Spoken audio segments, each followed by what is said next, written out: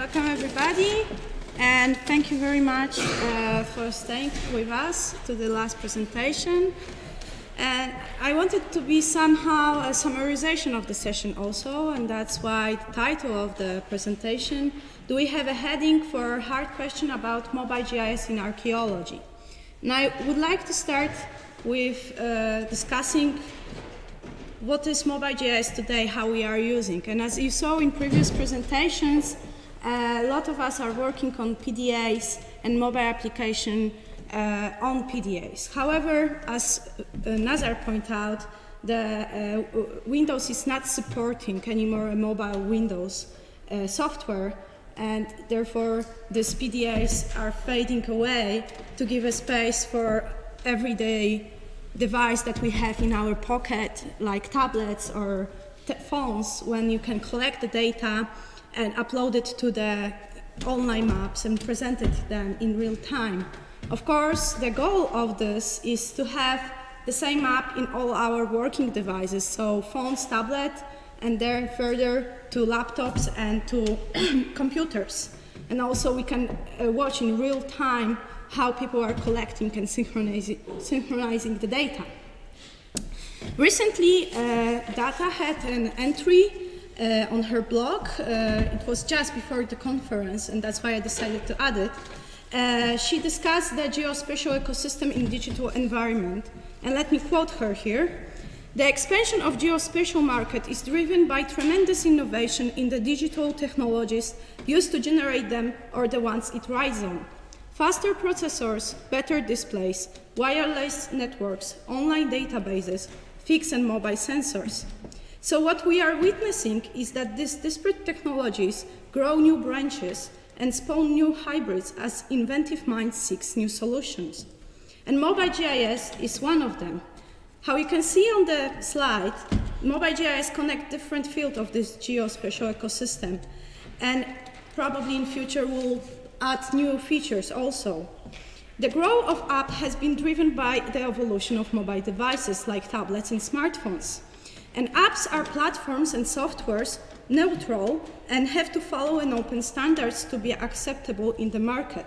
So this is an excellent opening for independent developers, and it will allow professionals to create professional apps which will be crafted for very specific different fields, and archaeology is one of them. Data continues in her blog entry that the linkage between Internet GIS and mobile GIS is essential to remember. An integrated spatial decision support system relies on 4 major components: wireless network, online GIS, mobile devices, and their OS. Further, location-based services, which is the base for mobile GIS software, depend on the cutting-edge technologies, which is wireless location. And this is how our devices has GPS positioning in it, and also the mobile internet. To finish the quotation from Data, she writes, recent developments in the processing capabilities of smartphones and other mobile computing devices have contributed to making location-based services much more accessible to many users. And again, archaeologists are one of them, and we are using this. So, my presentation, after reading this blog entry and after experiment that I want to present you in a second, I decided to have some questions for my presentation. One of them, the main one, of course, is do we need mobile GIS at all, and how we should use it, and why we are using it at all. Also, we need to think about what type of question, considering mobile GIS, we archaeologists should start to ask. Do we know them? And of course, we need to start to think about the data crowd collection. This is a new way of collecting data that mobile GIS allows us. So we need to think if it's a good solution for archaeology. Is it faster? Does it make things cheaper? Are the results greater than comparing to traditional ways of surveying? What problems might occur when mobile GIS and crowd data collection is used in a field survey? Last year, during the opening session of Mobile GIS presentation in Atlanta, Nazar and me, we presented you this table where we compared different type of field devices used in the survey with the attributes that are welcomed by archaeologists. And you can see that mobile applications on tablets and smartphones are very good in working with the new and popular things like drones and photogrammetric data. However, they are lacking this, what we discussed earlier in the session, the field durability, battery life, general things that we have when we work in the field in the dust. Also, during my presentation last year, I point out what is the main goal of the field survey, and it's of course interpretation, for which we have data from archives, and also we have data from the field, which are usually, unfortunately, destructed sites. And therefore, we should think what type of sites we are documenting, how we define this, and that the field, we have to remember that the field survey focus on, give us information about the current state of the sites which are destructing. Also, Mobile GIS give us a possibility to document the data on different levels. Also, as you can see on this session today, that we had documentation from this level of the different sites, but we can go even to objects, so really from macro to micro. Of course, the lack of time is always a problem in archaeology, and it was already pointed out by pioneer of the field survey, Willey, in 1950s. He complained that he didn't have enough time to do accurate sites maps. And last year, the conclusion of my presentation was that the crowd data collection might be a solution for this problem. I decided to do a small experiment concerning this. During our field excavation in Castillo de Armey, 300 kilometers away from Lima in Peru, on the desertish coast of Peru. You can see Castillo is here, and I decided to do a field survey on two sites. One site near Castillo, which is very well known and documented, and another site which I found by my reconnaissance, which was never documented before. And we decided to do the field survey with the use of two applications. Both of the sites, I have to notice, both of the sites were very destructive. I had the help of 7 students who came to Castillo de Armey for excavations, and they were so nice that they spent the whole day, because my experiment documentation of those two sites took only 1 day, half a day for one site, half a day for second site, and this was enough. We really collected all of possible data. And they gave their own devices. We didn't have any tablets or smartphones as a project, so they were working on their own devices. And at this point, I would really want to thank them, because they were an amazing team and they helped me quite a lot. Devices were mostly iPhones and Samsungs. So how did it look like? For collector, first of all, I had to create a close working group. Collector is the first application I try out. So I needed to create a working group inside our university ArcGIS server, because we didn't really want to share our data at this moment. And I needed to create an online map and choose the base map. I wanted to be a satellite image available by Esri, but later on it turned out that the resolution is not good enough to do anything with that. And I needed to create a classic vectors that we know, the shapefiles. However, they had to have a z-value. And for my line features, I have to admit that's my mistake. I forgot to do the z-values for the line features. And it turned out in the field that student cannot collect the data with the lines because of the mistake I done at the beginning of my process. That's very important to remember. As for vectors, you can create classic attributes with them, and they have a classic shapefile formats. And I decided that for the needs of this experiment, they will be open question.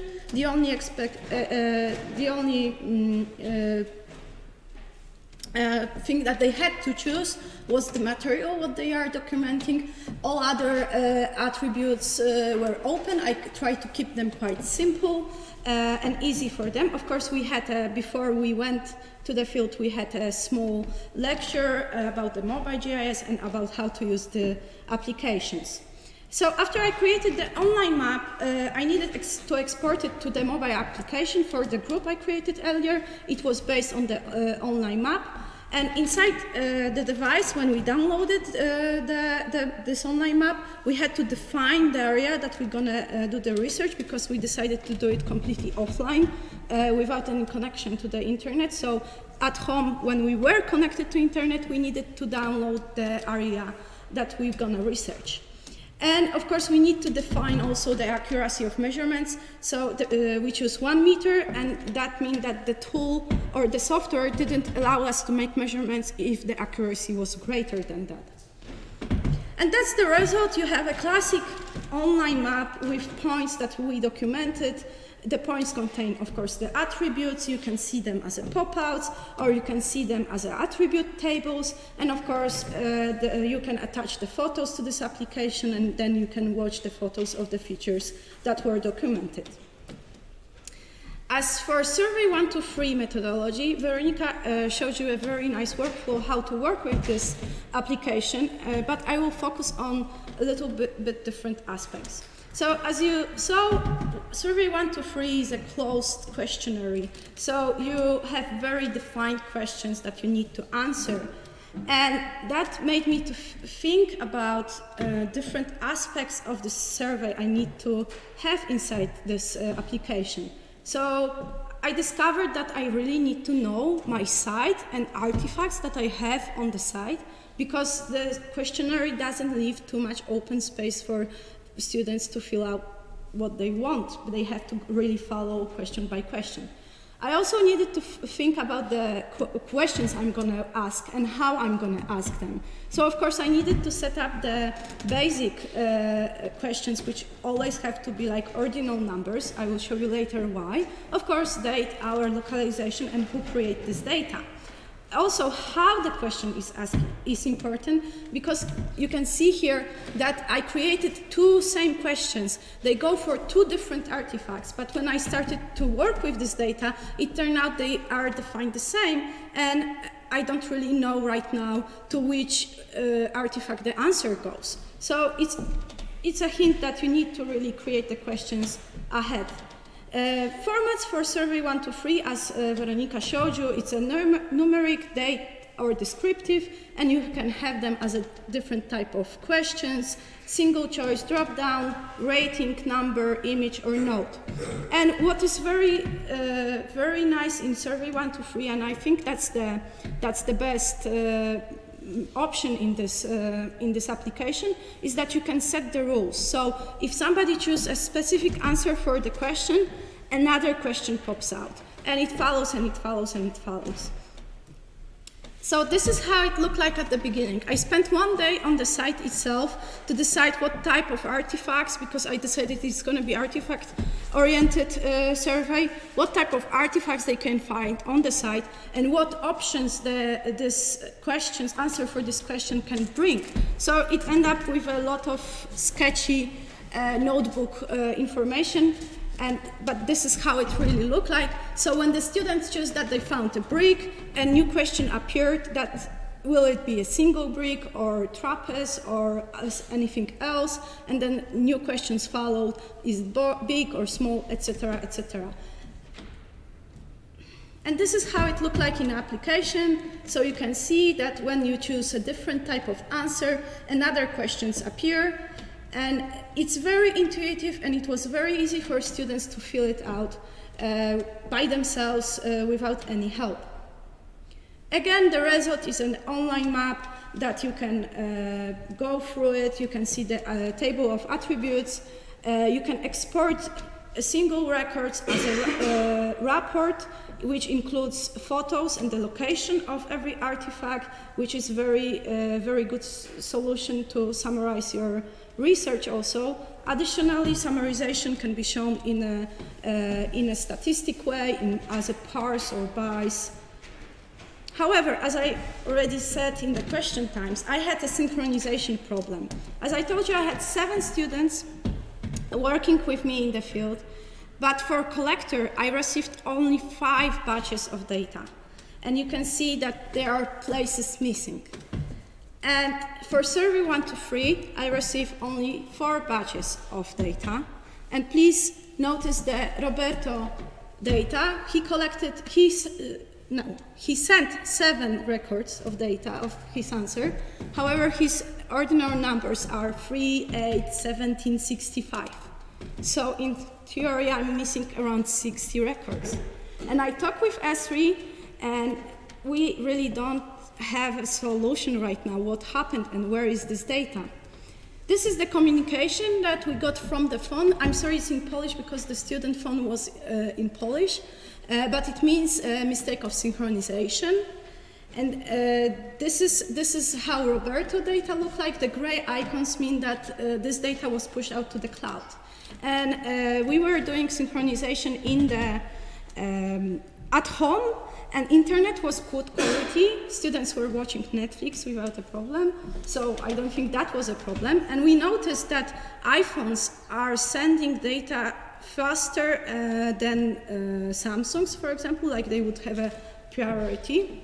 However, it's a technical problem that I cannot go around by myself. Another problem I found, especially for collector and open question, is the quality of collected data. I think it's very easy to spot here that I had different type of data collected, and it's even easier to spot if you go to the map of the site and you choose different attributes. You can see that one person was just collecting points without any description additional.